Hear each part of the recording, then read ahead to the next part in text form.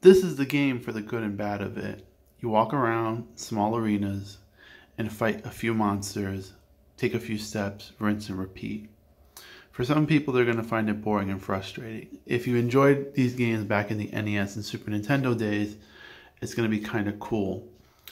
The game has some decent acting, but the main character's voice feels a little too young for a soldier, even one with a lot of enthusiasm. Overall, it's a good experience in small bursts, but if you play the game for more than 20 minutes, you're going to get frustrated very easily.